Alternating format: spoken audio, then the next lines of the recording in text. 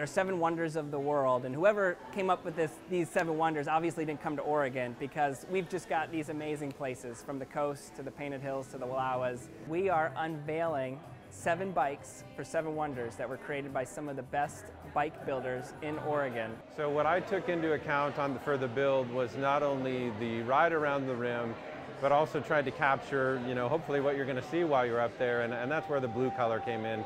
Obviously, hopefully the blue of the lake, and then the blue sky maybe while you're going for a ride also. The bike is meant for sand, clearly. You get to carry some extra beer along with you.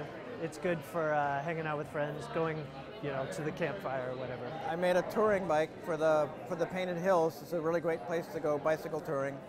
It's got 7 different colors of paint on there. The grips have some rope on them. I kind of think of Smith Rock as a place that was discovered in the 80s, it exploded in the 80s with sport climbing and mountain biking.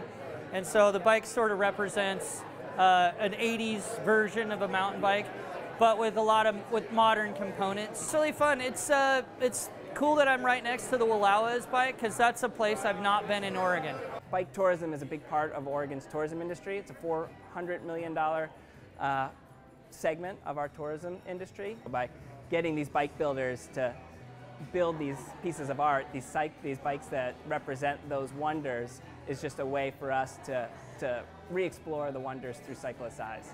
Starting June 15th, we're going to be hiding these bikes in their natural environment, or in their wonders. And so you can follow along at #7bikes7wonders. Starting June 15th, we'll start giving away clues.